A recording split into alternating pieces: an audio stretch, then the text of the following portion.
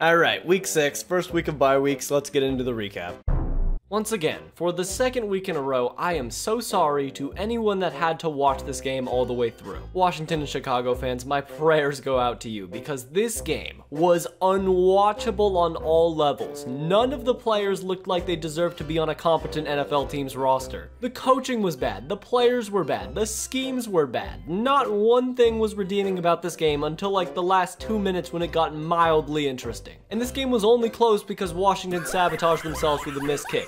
I would literally prefer the electric chair than to watch this game all the way through ever again.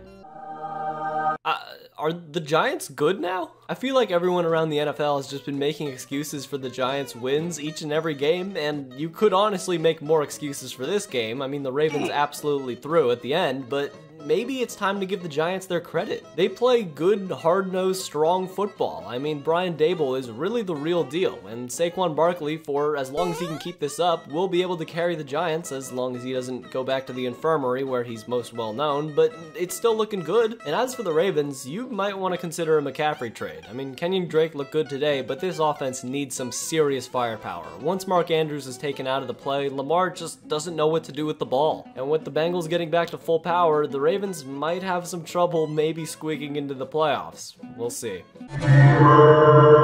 That was a close one, Indianapolis. It looked like we were gonna get a repeat of week 2, and the Jacksonville Jaguars were gonna come in and kick the ever-loving crap out of you again, but luckily Matt Ryan, the Iceman, looks like he's the real deal so far. Now, yes, this is still a team dealing with a ton of injuries, and it's the Jacksonville Jaguars, but you gotta give them credit where credit's due. They won the football game. That counts for something. I don't know. These teams are both trash. This could likely be a tank bull looking back on it in 2 months.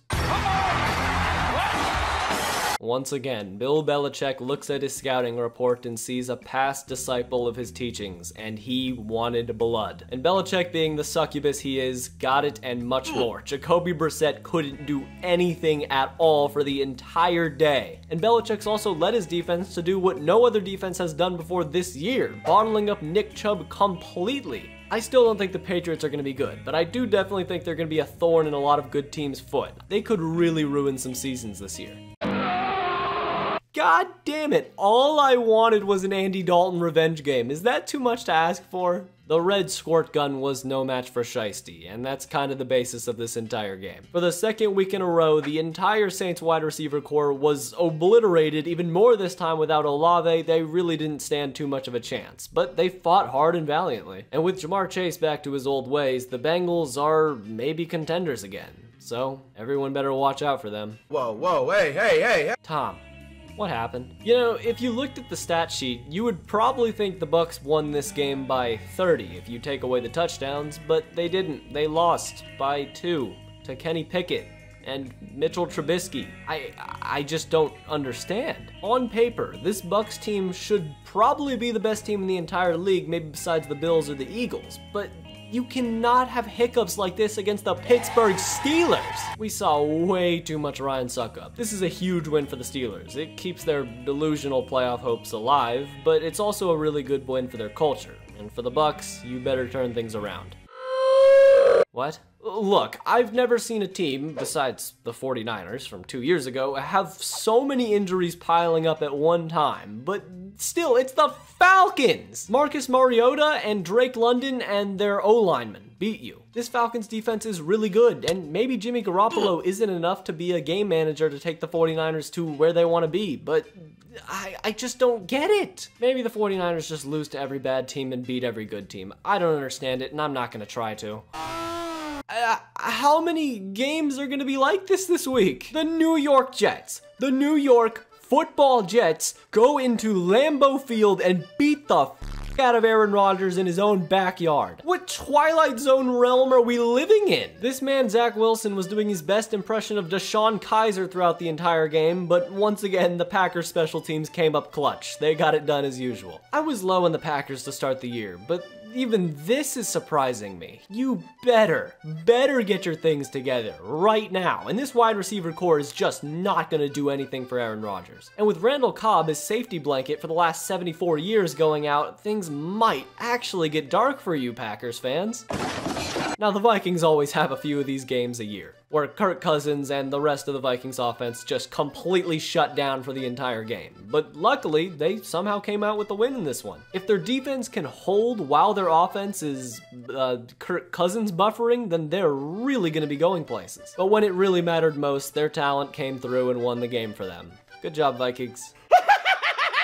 You know, call me crazy, but I actually had a lot of hope in the Panthers in winning this game. Something about that after your coaches fire magic I thought was gonna ignite in the Panthers. And I mean, I guess I was right. Robbie Anderson did his best Antonio Brown impression and imploded on the sideline, getting nicely escorted out of the stadium. The Rams did Ram stuff, and I'm hoping this game is just a good audition for Christian McCaffrey, and I pray that he gets traded to a competent team and maybe he can actually win some football games, but I doubt it.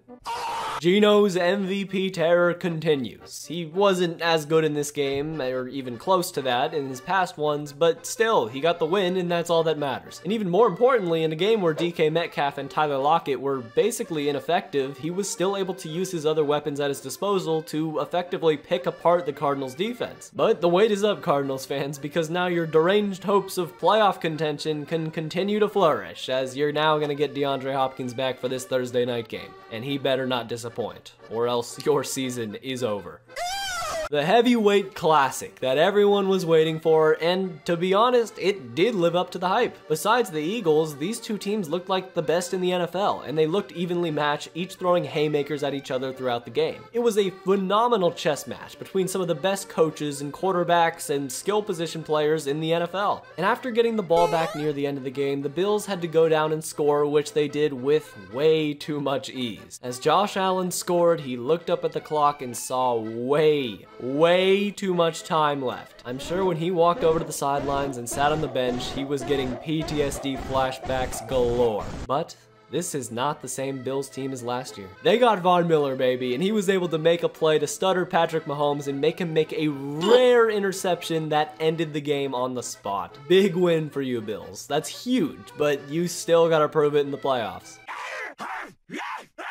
Yeah, the Eagles are still really good. Philadelphia continues to prove that they have absolutely zero weak spots on their entire team. And the Cowboys, although their defense still looked unstoppable, they do need Dak Prescott back. Sorry, Cooper Rush, but you're just not the answer. These are two great teams, but one was just better. And like great teams do, they closed out a close game against an inferior opponent. This game was all I need to see to expect a Super Bowl run from you, Philly. Let's ride. I am sick and tired of seeing the Broncos on primetime.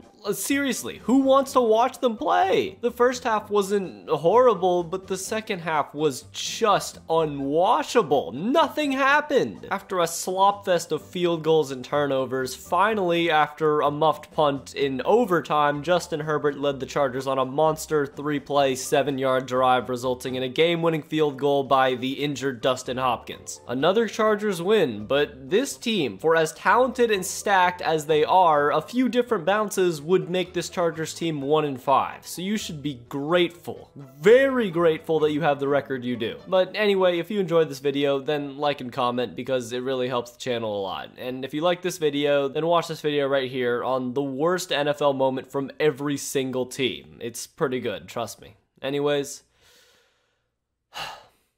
until next time.